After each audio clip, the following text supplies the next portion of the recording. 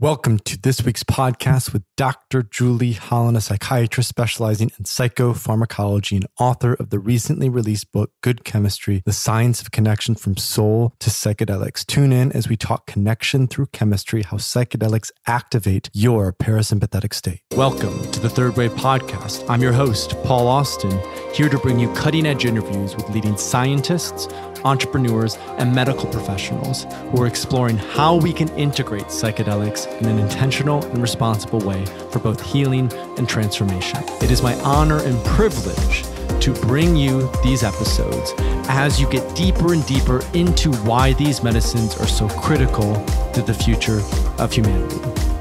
So let's go and let's see what we can explore and learn together in this incredibly important time.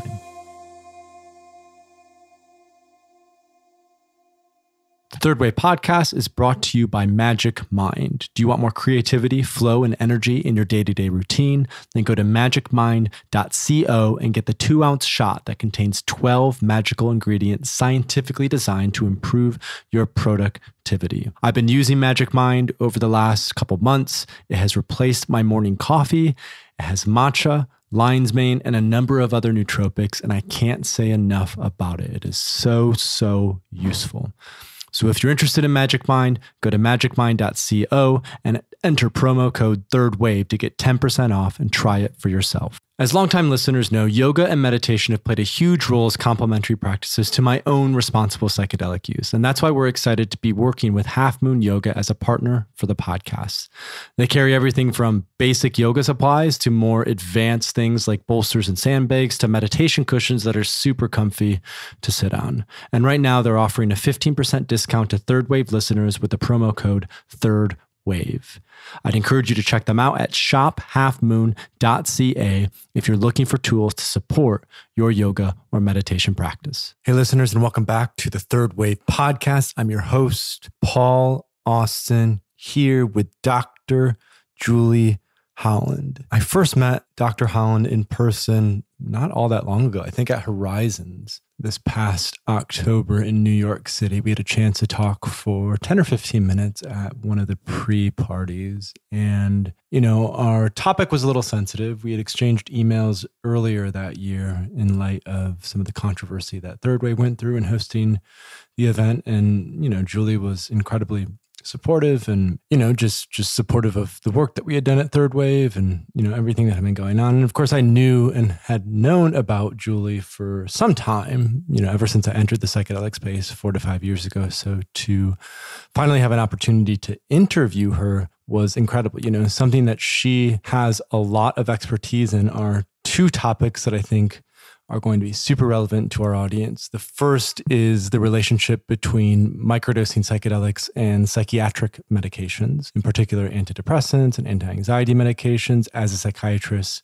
she works with a lot of clients who are on medications and looking to either transition fully off them or to reduce them through psychedelic medicine. So we talk quite a bit about that process in the podcast episode. And we also talk a lot about neurochemicals like oxytocin and serotonin and dopamine, because Dr. Holland just published a book called Good Chemistry, The Science of Connection from Soul to Psychedelics. And so I really wanted to highlight some of that best content in our episode today. So we're going to talk about connection and activating the parasympathetic system and how psychedelics can help us to spend more time in a rest and digest perspective. We also bring in cannabis a little bit, as Julie has also written a fantastic book about weed. So, this is just a fucking awesome episode. Julie is a wealth of wisdom and knowledge as it relates to psychiatry and psychedelic medicine. And I'm just so excited for you all to tune in today. So without further ado, I bring you Dr. Julie Holland. I hear some lovely birds where you are. That's delightful.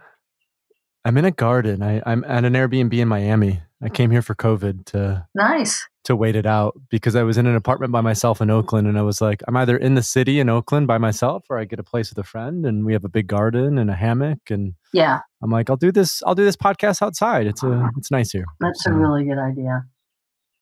How's your situation? I see you've gotten a lot of family time music recording in on Facebook. Yeah, like for sure. We have been playing a lot of music. Yeah. I mean, when this first started, I really found myself like almost every day playing my guitar and singing and crying and singing and playing. And I recorded this Led Zeppelin song, Going to California, because it's about a girl who plays guitar and cries and sings, which is like pretty much all I was doing. Not all, but like at some point, music is a great cathartic release for a lot of people, me included. And, yes, we like to do it with a lot of other people around, and it's great to dance, whatever, but like it still works if it's just you, and it's like, it's an easy way to open my heart. And I'm just trying to sort of let things go through me and not get stuck in my body energetically. Yeah, it's a lot to take in. And many of us and many people who are listening right now would consider themselves to be empaths or, sensitive people. I think it sort of goes with the psychonaut territory for whatever reason. We think a lot. We feel a lot. So it's a lot to take in. In conversations that I've had with various people, this is sort of like the initiation, if you will, that a lot of people have been anticipating from, medicalization of psychedelics or mainstream use of psychedelics. And, it wasn't a MDMA or psilocybin assisted psychotherapy that did it. It was a virus, because it's getting everyone to sort of go inwards and maybe reflect a little bit. There are so many great metaphors for what's happening now, and the one that I keep talking about that really, really works for me is this sort of like the very hungry caterpillar, where we were in this phase of consumption, taking in and destroying. Now we are in this sort of intermission cocoon phase, and then the huge question that everybody has is like, what are we going to be like on the other side of this? And, is this going to be wasted? Will things be different? Will we build everything from the ground up again? Great questions. What the fuck if I know? I mean, I have my hopes and dreams. I have my, deep, dark fears. It's like, it's so easy to project yourself into the future, and you can either envision a hellscape or, rainbows and unicorns. It's seeming to me it'll be maybe a both and situation, like there will both be the hellscapes of, I've been watching people talk about like a Hunger Games like society where you have the ultra wealthy and then, basically everyone else who's just getting energy extracted from them. But then also a lot of people in my community and people I know are, they're buying land in Costa Rica and setting up intentional communities and, really looking at what's beyond just, capitalist, industrialist, urbanized society. Well, I certainly love the idea of intentional communities. We ended up creating an unintentional community where we live.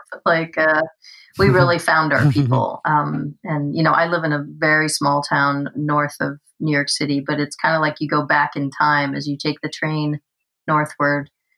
And it's, I don't know, it's more of a red state where I live, I would say, than the blue state of New York City. But we still have managed to sort of find our people and find a great community. And there's a lot of resonance up here, actually, with like being near, Woodstock or Millbrook or, not that far from Cosm. And there's some very trippy farms all around Western Connecticut and Eastern New York. That has been really good for me. And when I see how our community comes together and how we support each other and how, we've created this multi-generational community that's sort of based on farmers and a little bit on psychedelics and a lot on music.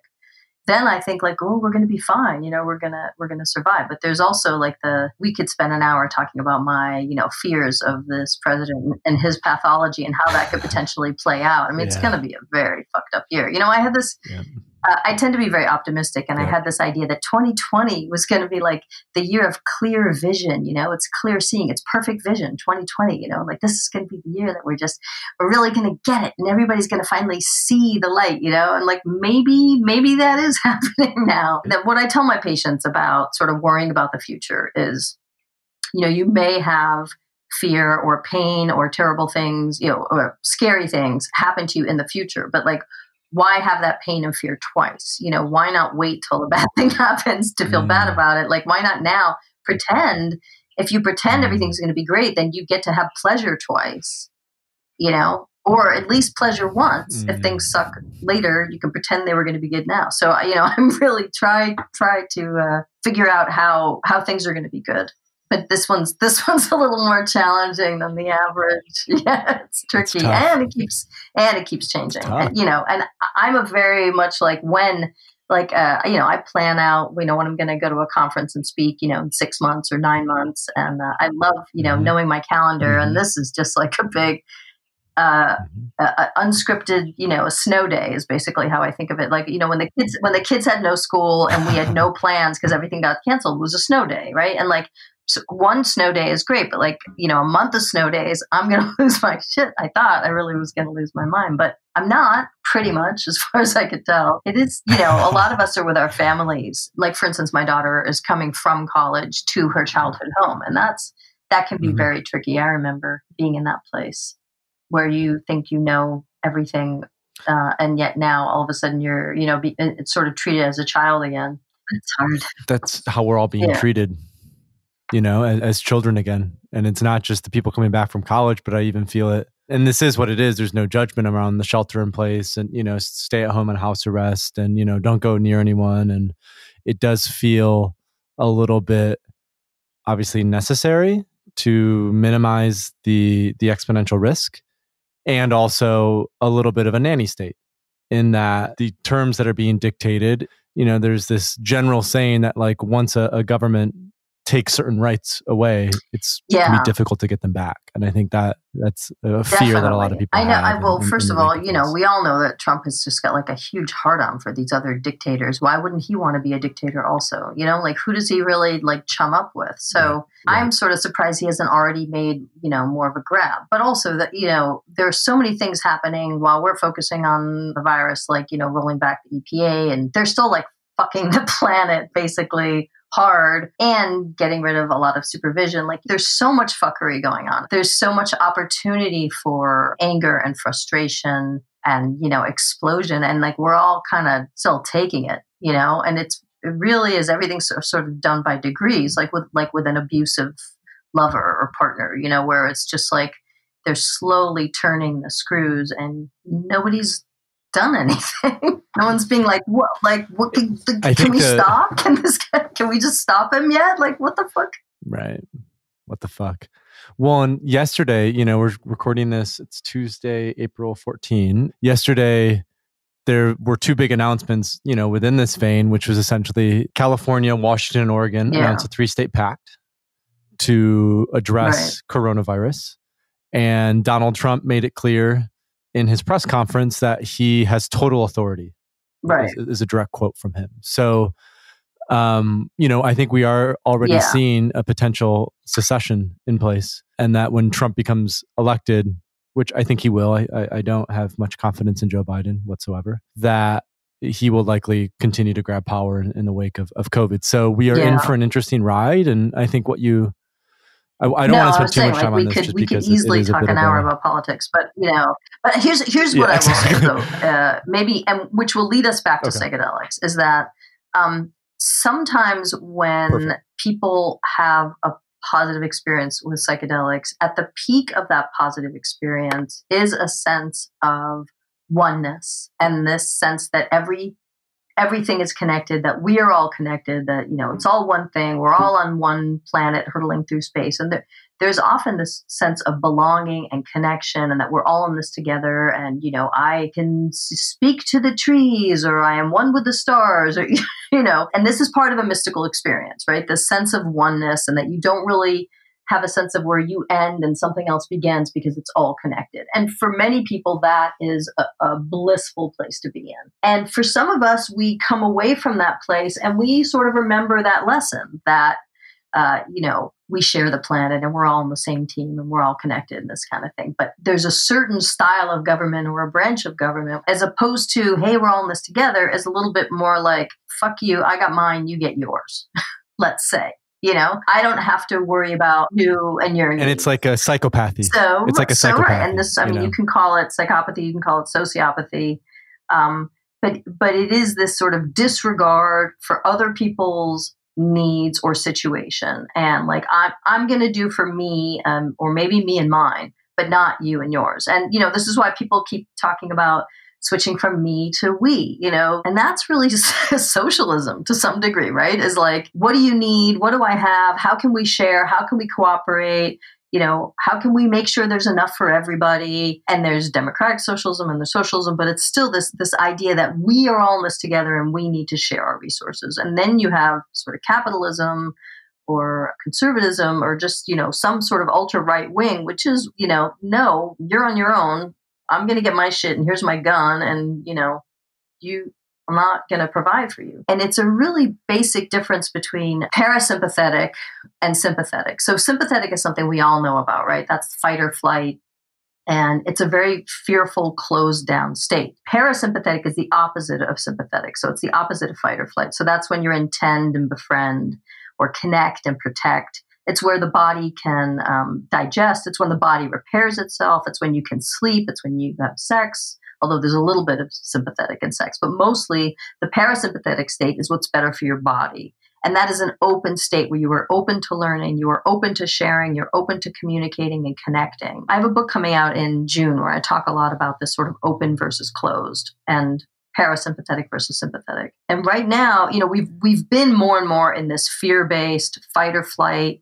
I'm going to do for me and you're on your own. We've been in that way of thinking more and more. And Trump is certainly more of like I'm going to do what's good for me as opposed to I'm going to do what's good for everybody. So I don't know, I'm very lefty liberal and I care deeply about other people and their needs. And, that's the kind of work I've always done is, really trying to give people what they need. You had brought this up at Horizons, emphasize the parasympathetic state, the rest and digest state, which to be honest is not that widely talked about in the psychedelic space. We hear a lot about the brain and neuroplasticity and the default mode network and healing trauma and things like this. But, what I'd love for you to dig a little bit deeper into is like, what role do cannabis, because you've written a lot about cannabis and know a lot about cannabis, but also obviously psychedelics, how do these medicines help facilitate that parasympathetic state? Yeah, so this is the whole sort of message of, so I have a book coming out in June, it's called Good Chemistry.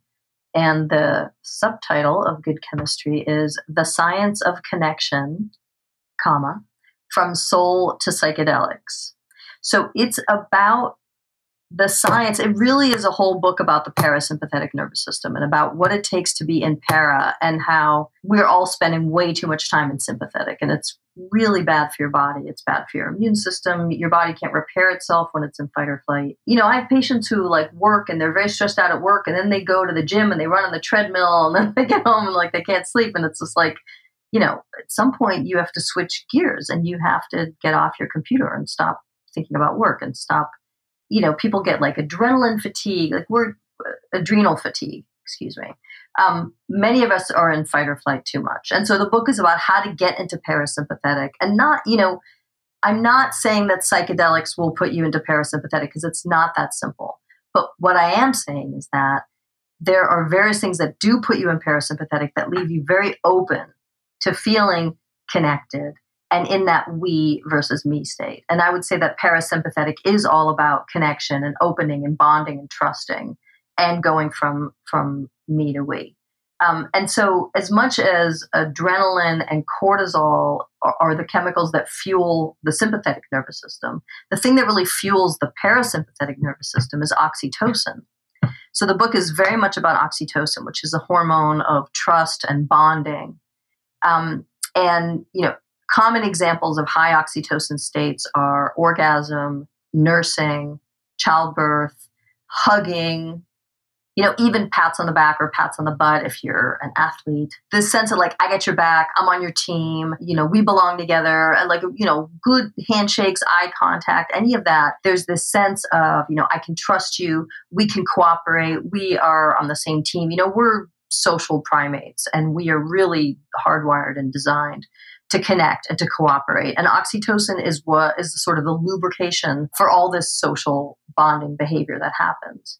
And there are certain drugs that also really markedly increase oxytocin. And the MDMA, which is a long-standing favorite of mine, my very first book is about MDMA. It was called Ecstasy, The Complete Guide.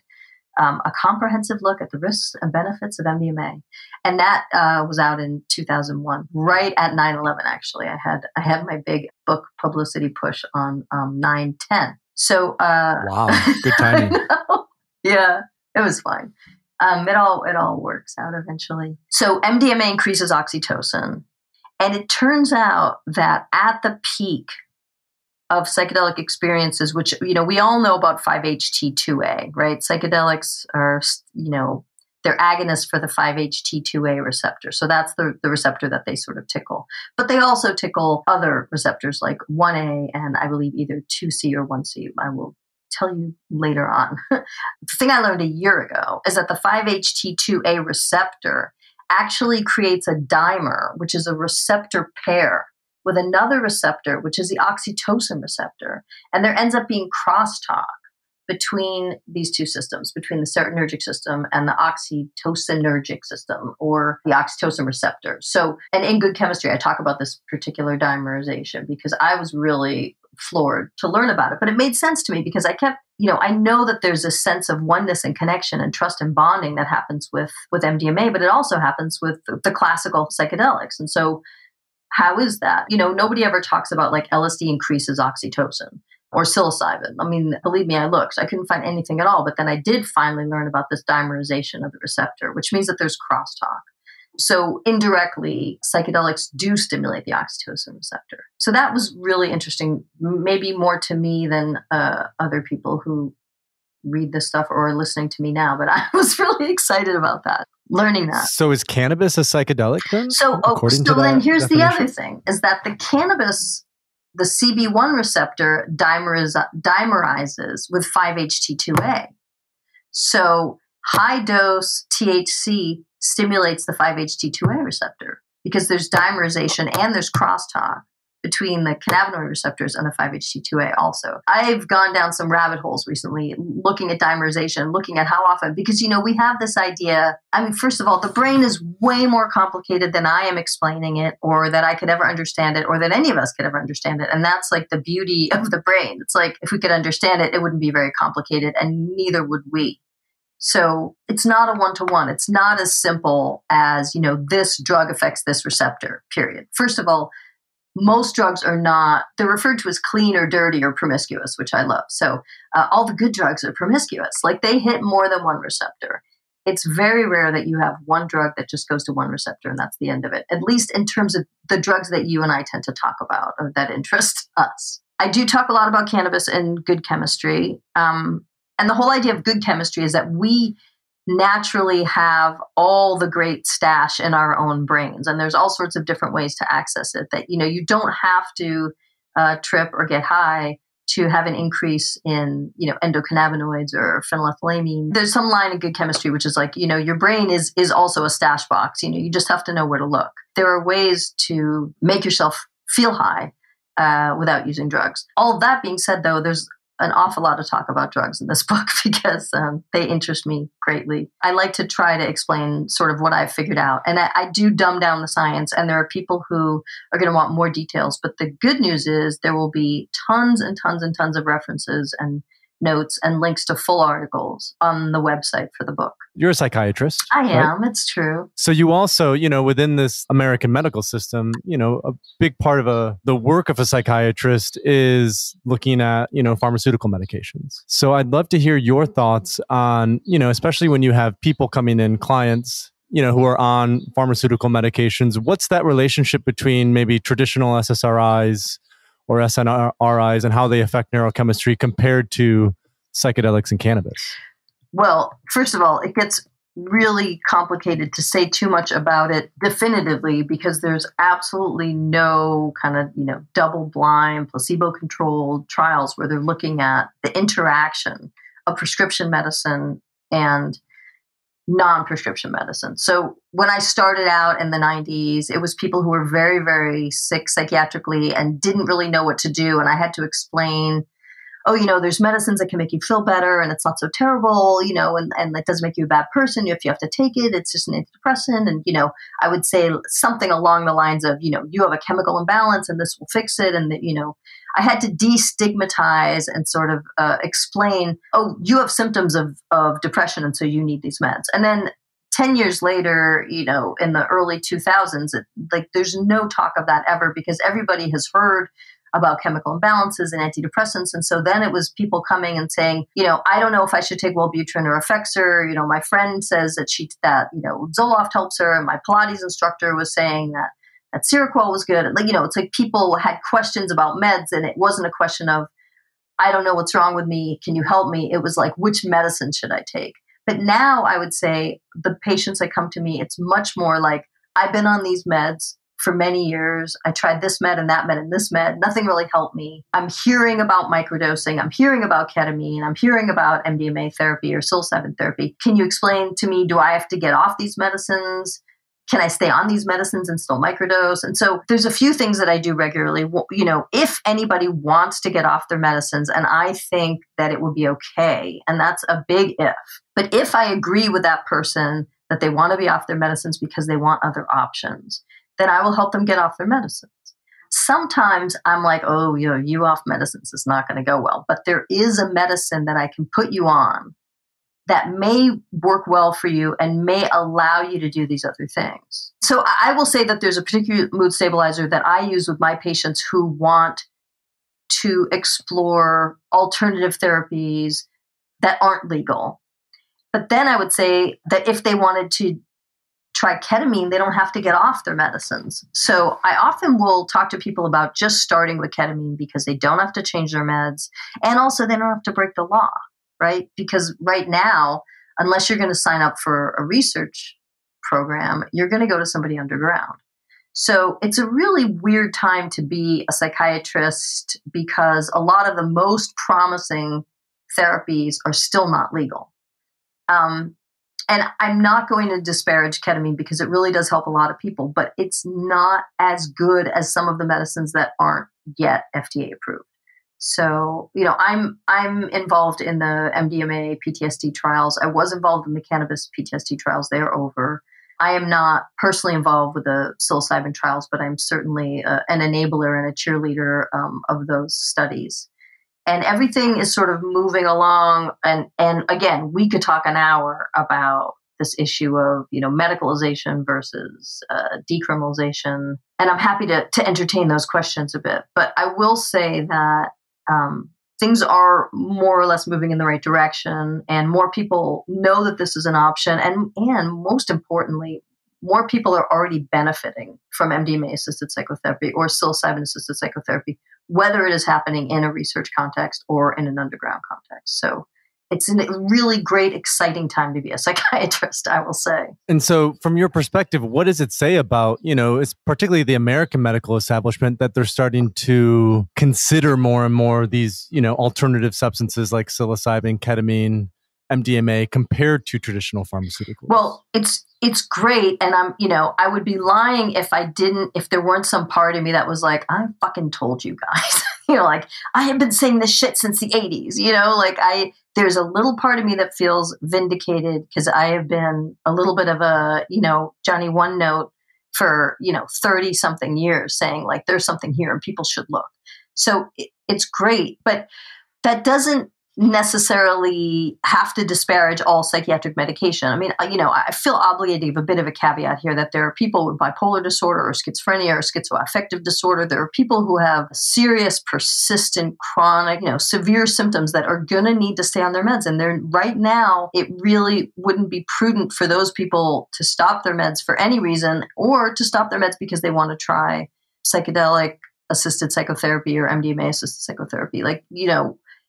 The research is showing that it's safe in these situations, when people are properly prepared and there's a lot of therapy beforehand and there's a lot of therapy between the sessions and everyone's carefully monitored. I'm one of the medical monitors for the multi-center trials, and I was sometimes the medical monitor or one of the medical monitors for the earlier MDMA-assisted psychotherapy research. And it was important to me, it was totally my job and not just my job, to make sure that things were medically safe. We've had an amazingly good run of medical safety, and behavioral safety is a different issue. And I am also willing to talk about that. But I think that the mainstream psychiatry is certainly hearing about it. They're certainly, unless their, head is under a rock or whatever, head is in the sand.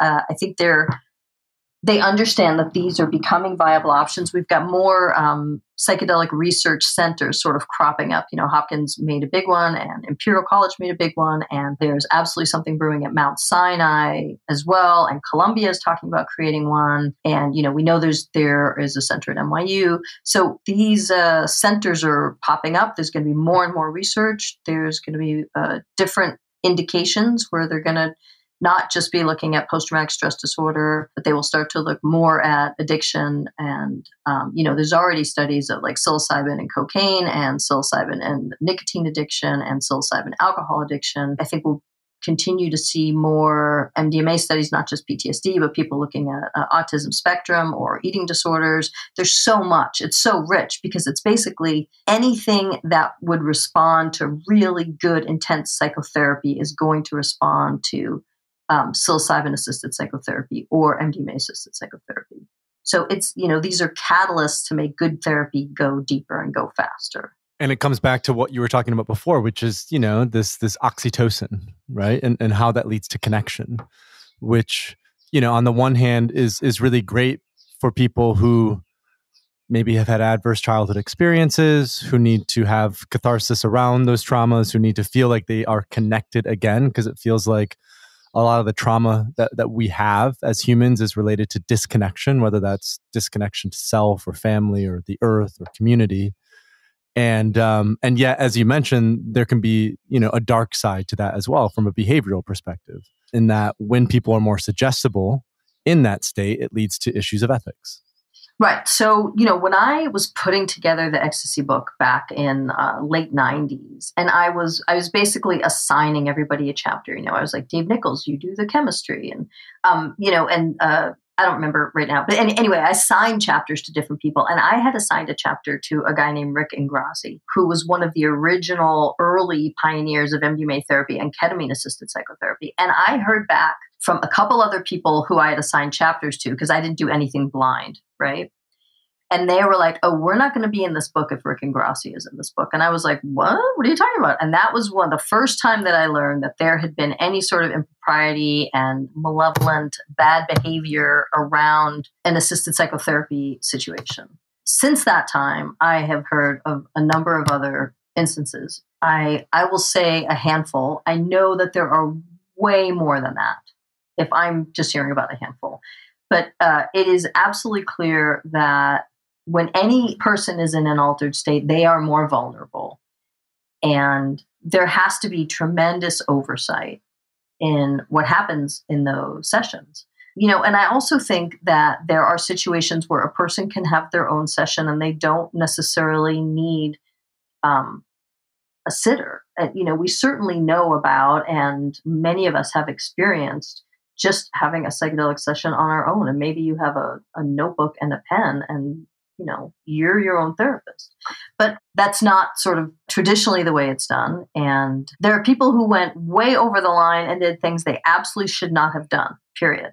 And in some cases, people have broken the law. In other cases, they haven't, but they've made terrible, terrible choices that have jeopardized the safety of the people they're working with and the sanctity of the work that they're doing, not to mention entire research projects.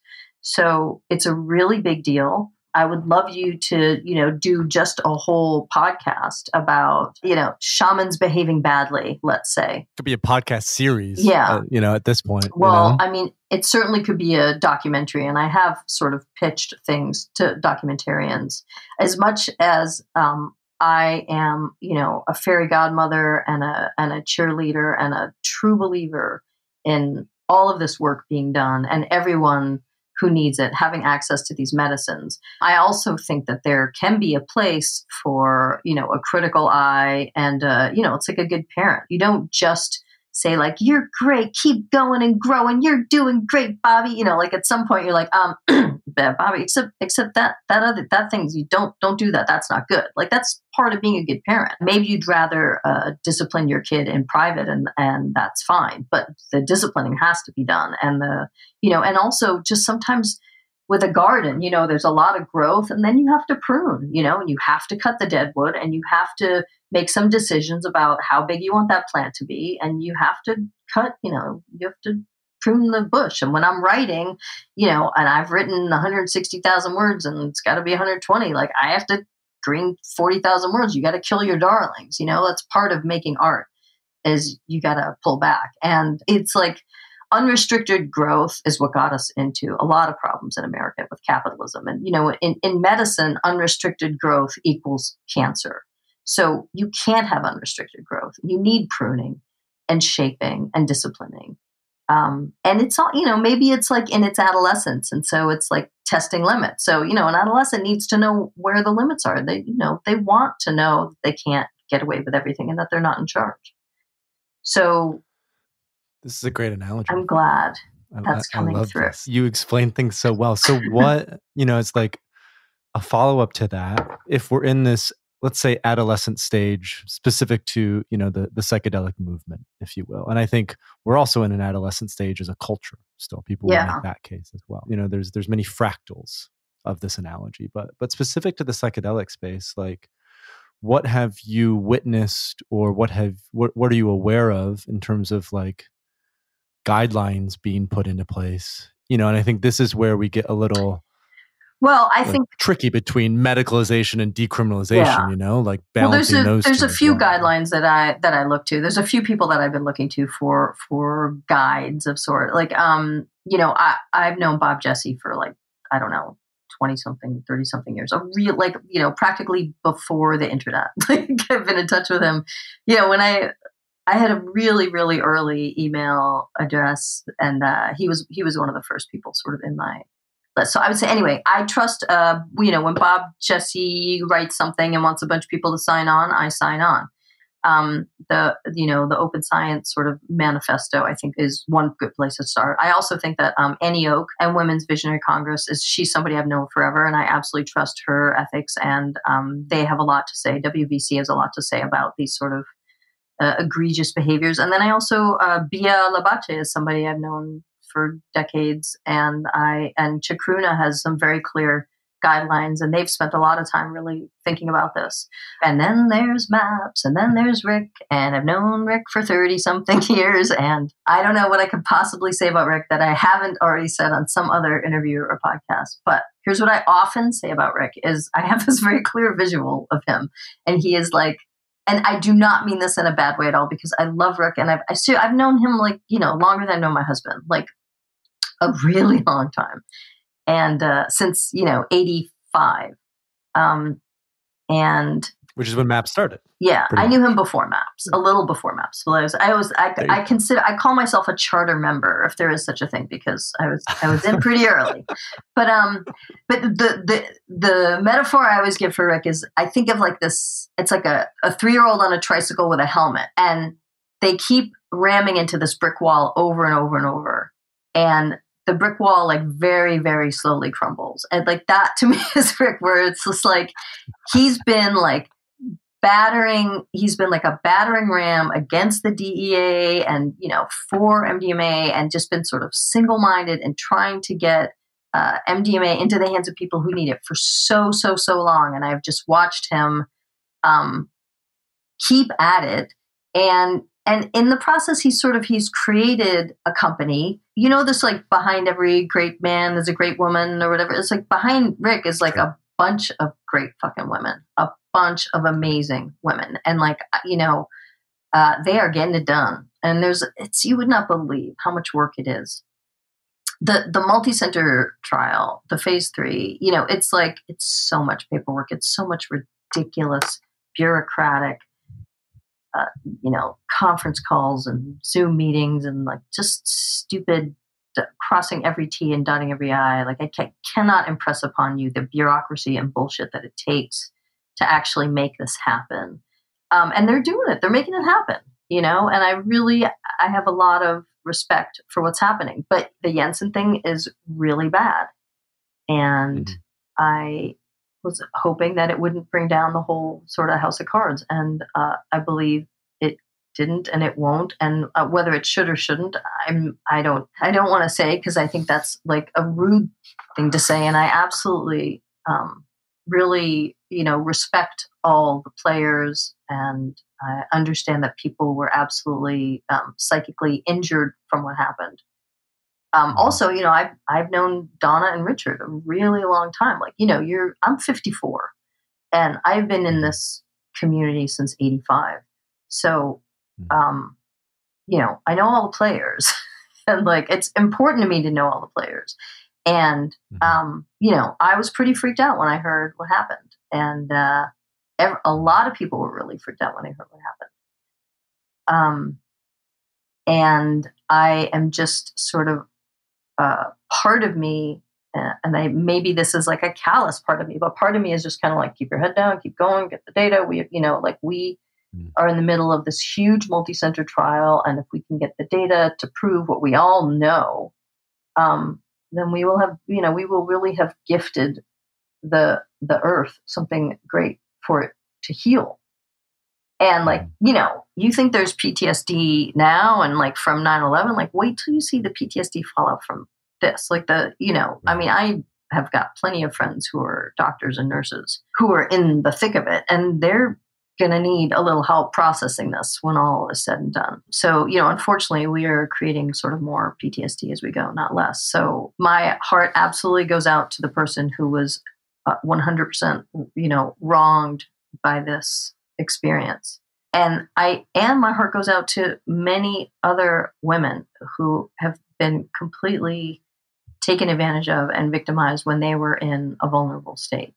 Because I know it happens. And I've had patients come to me and tell me terrible things that happened to them at music festivals and parties. And I've also had men, with methamphetamine and who have been raped. And, and then there's our great president, who is a huge traumatizer, who, for my patients who have been sexually abused or assaulted, Trump is so triggering because he is such a predator. I just remember the way he was sort of like pacing around Hillary during the debate, but he's a bully and a traumatizer. And the whole kind of Kavanaugh trial, and whether Blasey Ford was being believed or not, like that was really hard on me and on my patients and on like every woman who's been in that position of being victimized and, having to come forward and not being believed. And I absolutely believe that a lot of the people who have been victimized in these either ayahuasca circles or, individual sessions with Toad or with MDMA therapy, I think not everybody who has been victimized has come forward. And there's a lot of people who haven't for many reasons. I guess I personally would at least like to hear from more people about their experiences, because not everybody talks to me about it. And it's important to me that I know sort of what's going on where. Do you mean with your patients, or do you mean just generally speaking, like people can be more open about it? Well, my patients certainly come to me and tell me what happened. But, I do think that there are people who are afraid to come forward with what has happened to them because of reprisals, or because maybe they also are afraid that they don't necessarily want to, bring the research down or stop the medicine from getting where it needs to go. But then on the other hand, there's this whole other faction of people who really reject the medical model and just, I can grow mushrooms, I can grow cannabis. Why do I need anybody else? These are plants. I love the decriminalized nature platform and people and the whole idea of it. And yes, of course, I should be able to grow whatever plants I want in my garden.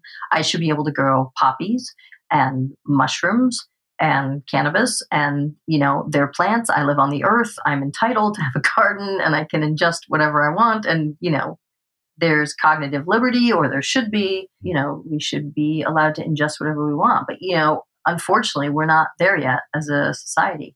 And so people are just sort of trying to work within the parameters that they have. And also, you can't grow your own MDMA, Sassafras. Yeah, well, but then the issue with sassafras or nutmeg is that you vomit if you ingest enough to really give you sort of psychological effects. But there are other ways to increase oxytocin, which do feel pretty good, but they don't last as long. That's the problem. Well, let's go into that because I feel like, my own personal experience with psychedelics, I've been doing them for 10 years now. So I'm 29 now. When I was 19 is when I first started working with LSD and psilocybin at higher dose levels. I would say the core insight from that was because I'm so interconnected with everything around me, that it's really important that I know where my food comes from, and that it's really important that I understand, like who my friends are and what their energy is like. Yeah. And that it's really important that I take good care of myself. And what, something we teach through our microdosing course in particular is, look, psychedelics, MDMA, cannabis, anything that you're using sort of as a catalyst for healing, it's not a magic pill sort of formulation, because that's sort of been the assumption that's been integrated into the American medical system. Yeah. You take this, you'll be fixed, blah, blah, blah, blah. A lot of this has to do with lifestyle changes, like changing how we eat and changing our sleep patterns and changing who we interact with. So from your research and what you've gone into, what are, we can call them complementary practices that people can, integrate to have more oxytocin and more serotonin and to be more connected beyond just, having an MDMA experience? Right. Well, so, one of the things I wrote about quite a bit in Good Chemistry is how, the best thing you can do for oxytocin is be skin to skin, face to face, eye to eye, smelling each other's pheromones, cuddling, naked. Like that's going to give you a lot of oxytocin. So the problem right now with a little social distancing is that becomes very tricky. There are other states which are very high oxytocin states like nursing and childbirth, which are not going to be available to everyone, but some of us are going to really experience the joys of nursing, and that's a pretty high oxytocin state. And if you have natural childbirth, that's a very high oxytocin state. But then there's just orgasm, which, hopefully most of us have access to. And again, that's why I was joking. It doesn't last very long, right? Like if with MDMA, you have these high oxytocin levels that go on for, maybe an hour or 2 hours at the peak of it. I understand the MDMA experience goes on longer, but I don't think that the whole time you're having an MDMA experience, you're having these peak oxytocin levels. But sting aside, I think most of us can't have these sustained orgasms. So then we're just going to get little bursts of oxytocin. For instance, if I hold a baby, I'm not nursing anymore, obviously, but even if I just like hold my friend's baby, and like smell the baby's head and just kind of hold the baby and like feel love and compassion and the sense that I want to protect the baby, that will give me an oxytocin increase. And I can feel it because I've been paying attention to this for a really long time. And babies make me feel a certain way. But a couple of weeks ago, I was on a FaceTime call with a friend of mine who this baby I'm very close to. And she just put the phone down so I could just watch the baby for a while. And I'm watching the baby through, my tiny little phone. And I am starting to feel that thing that I feel, I'm like, oh, I really, I am almost sure really that just looking at the baby through the screen, I am having a tiny little bit of an oxytocin hit from that. I don't know. Like I all of a sudden just got that so maybe we can, through our phones and through our, Zoom contacts or whatever, maybe we can sort of still tiny bit feel that connection. But, the book that I wrote was totally before coronavirus. And I made the case in the book that we cannot, that our phones or the laptops, like that is synthetic. Tapping a heart, on Instagram or Twitter or whatever, is not the same as touching hearts, like it's not really going to open up your heart, and I have this idea that because it's synthetic, you go for quantity instead of quality, right? There's this great quote. Exactly. I love this quote, which is like, you can never get enough of something that almost works, right? So, you're pressing like and you're scrolling and it's almost enough, but it's like, if it were enough, you would stop, it's not enough. Right. And so, you're sort of insatiable to have this little synthetic connection because it's better than nothing. And it is better than nothing, but it's also not, it's scratching around an itch. It's not quite the real thing. There was a book I read by Cal Newport recently. I think it's called Digital Minimalism. Mm-hmm. In that book, he made the case where it's like tapping hearts on Instagram or liking things on Twitter. In fact, it has overall a negative consequence because you feel as if you're connecting with others. Yeah. But at the end of the day, you're actually not. And it's sort of like the analogy that's come up for me, it's like fast food. Yeah. You're eating food, when you eat fast food, and it kind of feels like you're full, but at the end of the day, it's really just poison. Right. It's not nutritional, right? It doesn't really nourish. It doesn't feed your soul, us. You Yeah, would say. Exactly. But on the other hand, it's like right now it's better than nothing. And, it is the thing that's sort of, it's like the drug that's just sort of, soothing us until we can get out and get the real thing. It's like we are going to have to just deal with a synthetic version for now. Although, many of us who are like quarantining with our family or, in some sort of a pod, you still are having that, human contact. And the way that I wrote good chemistry, I sort of divided each chapter where I talked about feeling connected and feeling a sense of oneness.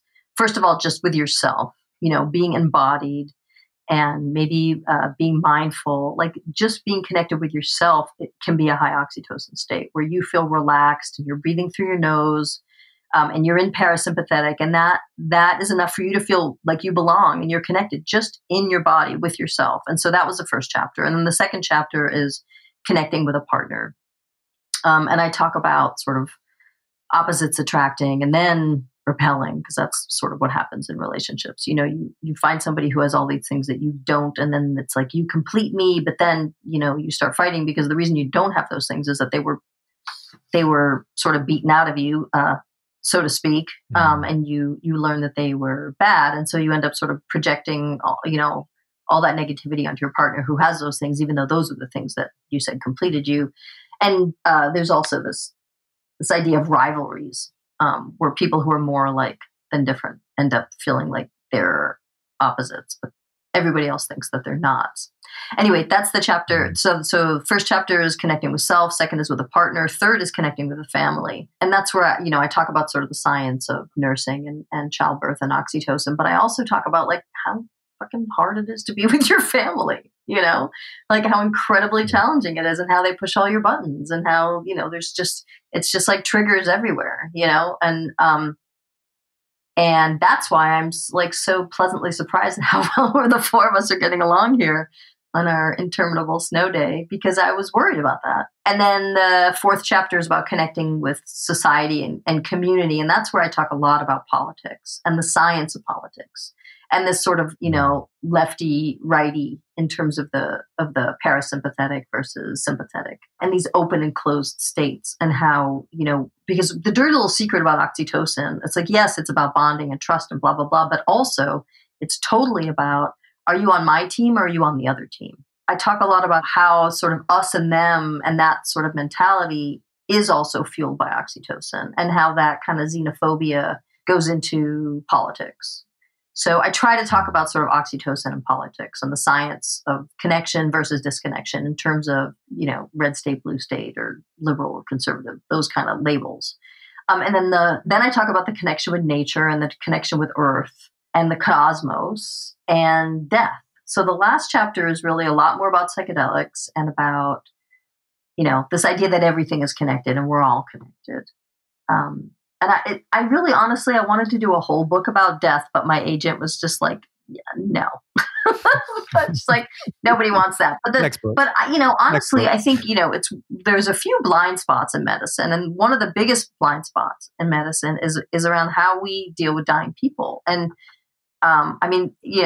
they're getting a crash course now in how to deal with dying people like never before. But, and now we can't do any sort of our usual rituals or rites around burial and grief, which is really going to fuck up a lot of people, because it's nice when you lose somebody and everybody comes together and they support you and they talk about how great that person was and what they meant to them. And there's this closure, and, none of us are having any of the rituals around grief right now. And I would say that we are all in a state of grief. First of all, even before this virus, many of us were in a state of grief about our planet and about the state of our country.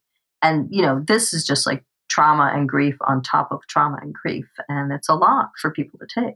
Why is it that death is so taboo?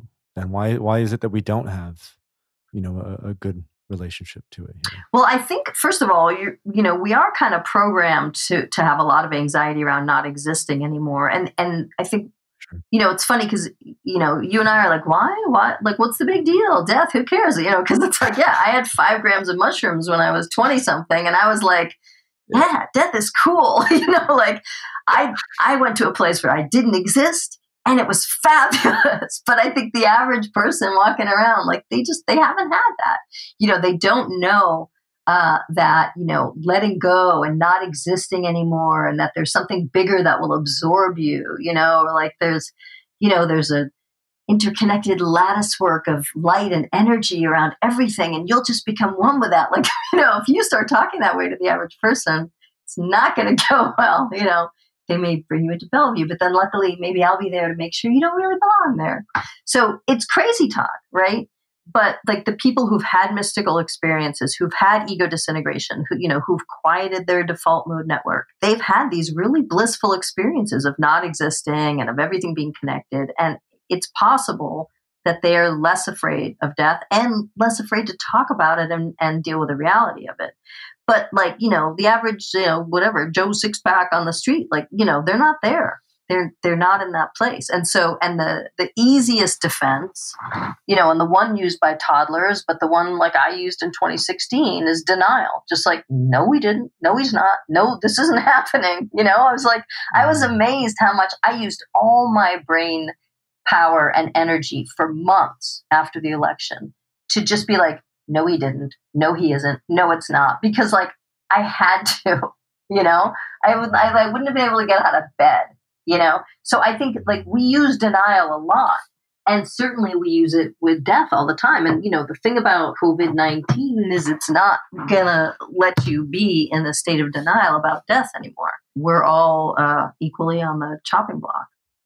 So, and we need to have these talks. We need, as our population ages, we are going to have the hard talks about, quality of life and health span versus lifespan. And there are some people who would say we can have both, like the longevity people. In fact, this is what I'm really interested in. We talk about, even with what's going on with COVID right now, there are certain things that people can do to improve the immune system, which is why it's looking like it affects mostly elderly people, although it also affects people in their 20s and 30s as well, but mostly elderly. And so there is this element now with all the knowledge and information that we have, where if someone wants to live a long lifespan and a really healthy lifespan, it's possible now more than ever. I think the tricky thing for a lot of people is how do you separate the signal from the noise? Because there's so much information that it can be overwhelming to figure out, well, what's true and what's not. Yeah. So, well, I will sort of quickly address that and then we may have to wrap up. But, I voraciously read nonfiction books. And so, like Dave Asprey's books or things like that, like people who are trying to game the system on longevity, it really all keeps coming back to a few basic ideas. But one idea that I will, remind you of that we talked about earlier is this idea of being in parasympathetic more, right? That when you're in parasympathetic, your immune system works better, your digestion works better, your metabolism works better. And it is the only time where your body initiates the repair protocols that it has access to. That, the body can repair itself a bit here and there. It does not do any repair when you are in fight or flight. So anything you can do to get into parasympathetic will help you not only feel calmer, but you will be healthier and live longer. It will put you more in this sort of anti-inflammatory state, So like for my patients, I encourage them to do anything that's anti-inflammatory, right? So stress is inflammatory, right? So anything that decreases stress is anti-inflammatory. So that includes things like go outside in the woods, go to the ocean, breathe through your nose, take a yoga class, meditate. Just do nothing for 5 minutes. You don't have to meditate. Just fucking sit down without your phone for 5 minutes. Maybe if you breathe through your nose, you'll be in parasympathetic. It's already good. Sleep is good. Being held, being soothed, cuddling, that is all great for parasympathetic. Playing with a baby, playing with a puppy, any interaction pretty much with your pets seems to really help put you in parasympathetic. Floating, if you have the luxury of a hot tub or a lake or an isolation flotation device, like floating can put you in para. But really just breathing through your nose and, thinking calming thoughts is enough to help your body be in a place where it can take advantage of the food you're eating and really digest it well and help your metabolism and help your immune system and help the the bodily repair that needs to go on. So it's a sort of anti-inflammatory state. And the other thing I will say is that cannabis has got potent anti-inflammatory properties. And for many people, it helps to put you in a mindful state where you feel connected with your body, or you feel connected with nature, or you feel more in touch with the music that you're playing or singing. And like those are all sort of enhancing parasympathetic states. So if you smoke too much and you get paranoid or upset or agitated or anxious, then no, for you, it was not a parasympathetic state. But for many other people, it is part of an anti-inflammatory lifestyle, and it does help to keep you in parasympathetic. Beautiful. Everything in moderation, as they say. So, Dr. Julie Holland, thanks so much for joining us on the podcast. Before, as a final wrap up, if you could just, the name of your book that's coming out, and just if people want to find out more information about your work, like a website or, a place they can check it out. Sure. So the book that's coming out in June is called Good Chemistry, The Science of Connection from Soul to Psychedelics. And my website, there's so many ways to reach it. It's like Dr. Holland, thepotbook.com, naturalmood.com, moodybitches.com. It all brings you to the same place. Cool. And if you just Google like Julie Ecstasy, you'll find me. When I used to meet people at parties back in the 90s, and I'd be like, just Google Julie Ecstasy, you'll find me. So that still works, which I love. So you'll find me if anybody feels like pre-ordering this book. I think I am preaching to the choir, I know, with your podcast audience, but I think people will really like this book. I featured a lot of women in this book because I love Michael Pollan. There's so many men in the psychedelic community and they're lovely and I love them, but I want to sort of feature some of the women in the psychedelic community a little bit more in this book. So you may notice a bit more gender parity than you're used to in Good Chemistry. Beautiful. Well, thanks again so much. All right. My pleasure, Paul.